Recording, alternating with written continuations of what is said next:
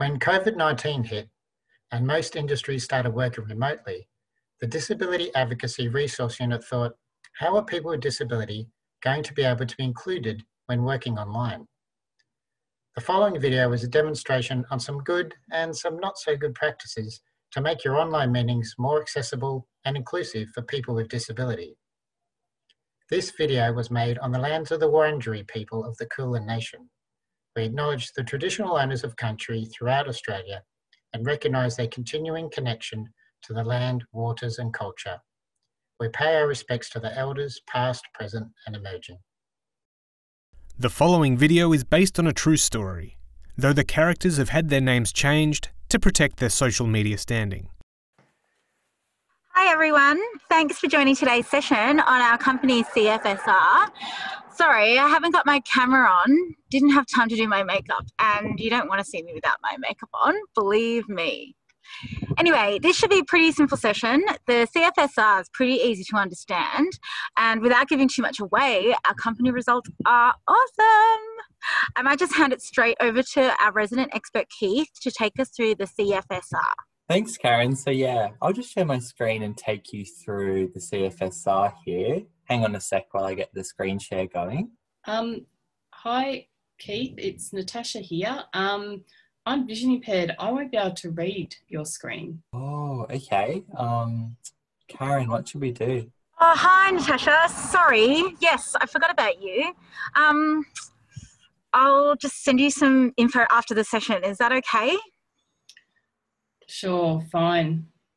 Hello, it's Melissa here. Sorry, what's going on? Who is the host admin account? I'm deaf and I can't tell what you're saying without your camera on.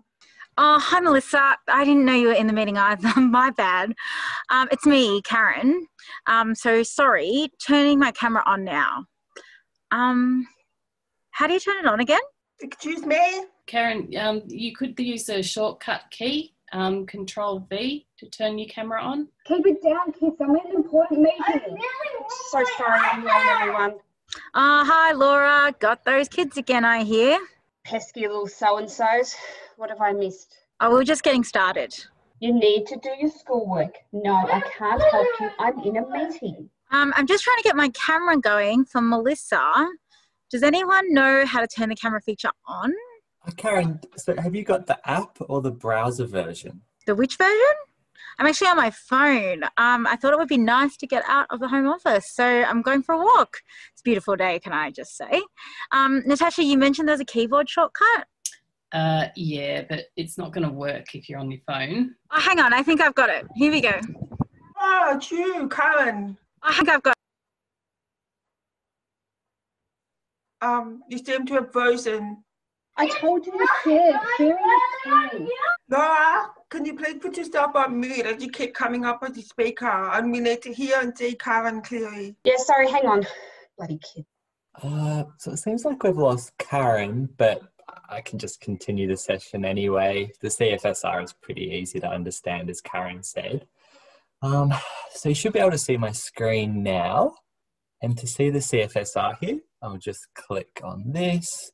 You can see these two thingy drop downs, which gives me access to see the results. Let me click those. Cool, huh? We are ranked right here. Can you believe it? Awesome. Then I'll type in that to get a different result. Amazing, hey? What great results, everyone. We should all be so proud. I'll click that button and we're all done. I'll just ignore that pop-up message though. Any questions? Too easy.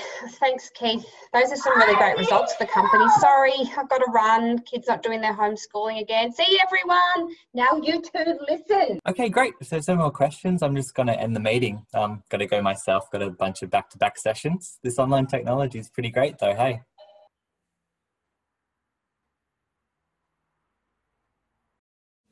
So what did you think of that online meeting?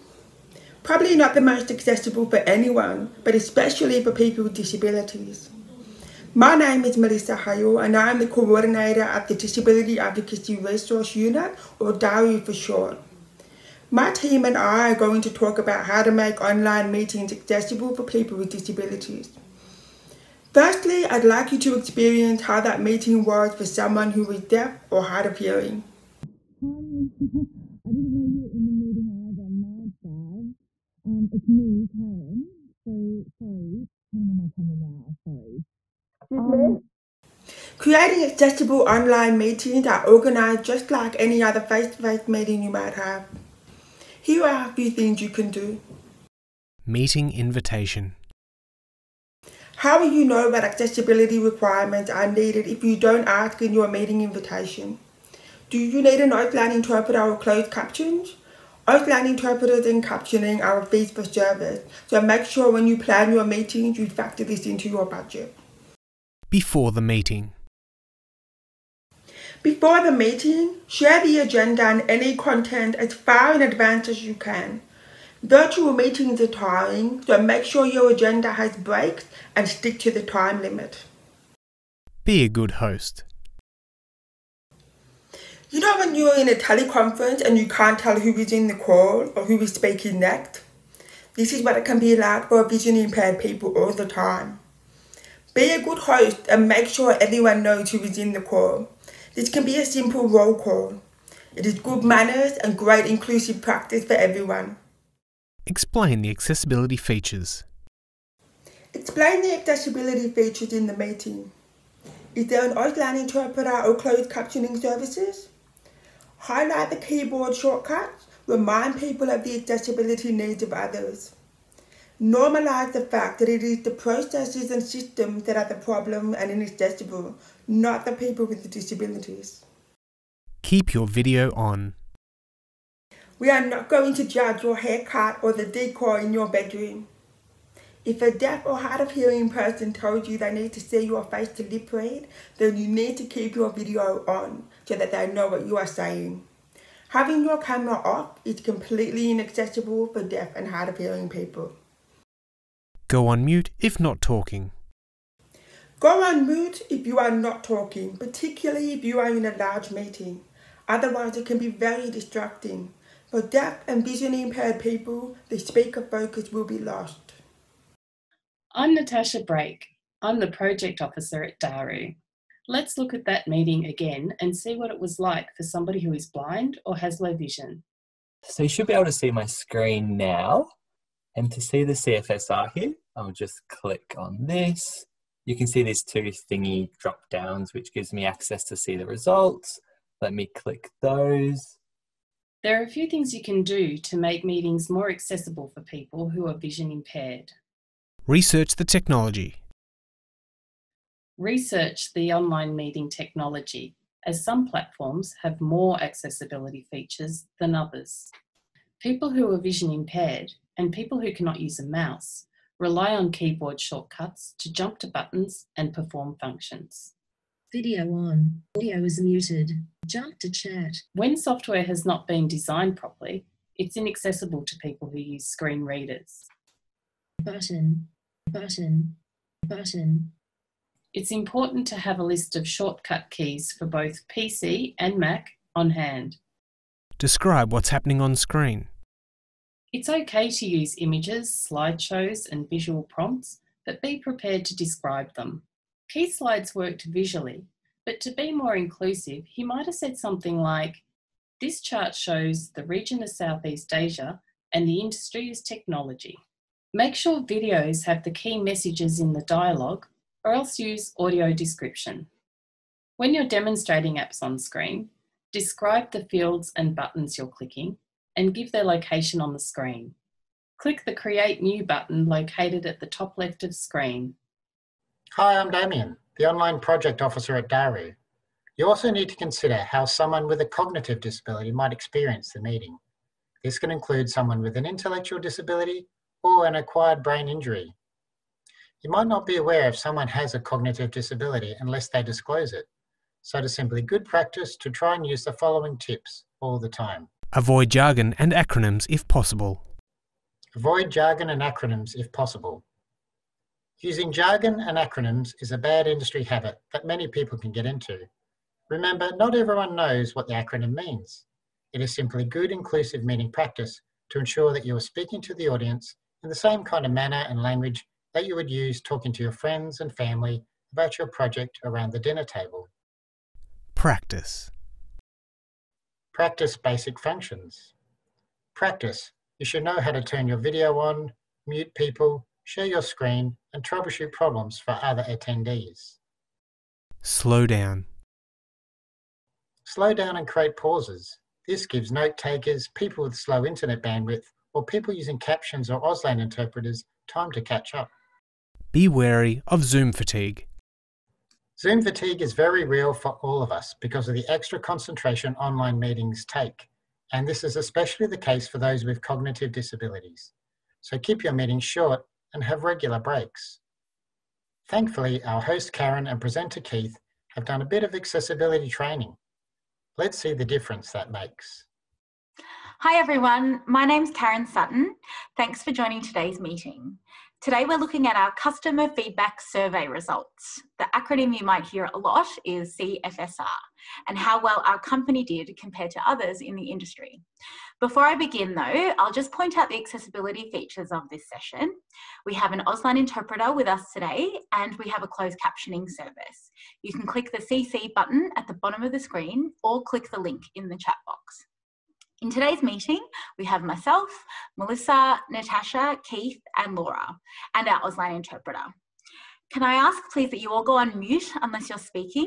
Otherwise it's distracting for other attendees and difficult for our Auslan interpreter to follow the meeting. If you at any time have a question, you can put it in the chat box or virtually raise your hand by clicking the raise hand button at the bottom of the screen. The shortcut key to get to the raise hand feature is Control-H on a PC or Command-R for a Mac user. So I'd like to hand you over to our CFSR expert, Keith Jones. Thanks, Karen. So it's Keith speaking here. To show you the customer feedback survey results, I'm going to share my screen. I am aware that some people won't be able to see my screen, but I'll provide a detailed description as I go. And I'll also send around a Word document after the training.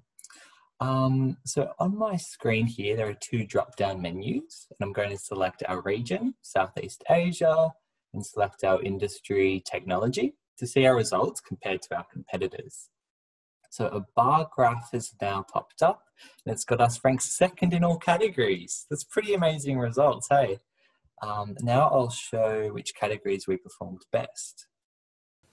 Wow, that training really worked. Karen and Keith set the meeting up to be accessible by introducing everyone, making all attendees aware of accessibility needs and requirements. It takes a bit of research at first, but soon becomes easy. Remember to reach out to people who have let you know that they have accessibility needs. They are the experts at what they need and will tell you what you need to know and truly will appreciate your efforts. Being a part of virtual meetings is a new experience for many of us, and we're all learning how to do it better. If you don't get it quite right for people with disabilities, don't worry. Apologise and find out what will be needed to make it accessible for next time. Then be proactive about making the fixes happen in the future. At DARU, we have developed a few resources to help get you started. Our online accessible meetings micro-course and flyer is available for download from our website. The future of meetings. So what does that all mean for the future of meetings? There is a saying in the disability rights movement, nothing about us without us.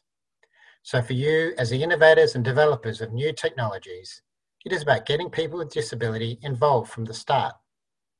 How do people with different disabilities experience new technologies? Don't make assumptions. Ask them, talk to them, test with them. Find out what their needs and experiences are. We'd like to thank CSIRO and the event organisers for the opportunity to present at the Future of Meetings conference. Thank you for watching. For more information and online training, visit DARU's website at daru.org.au.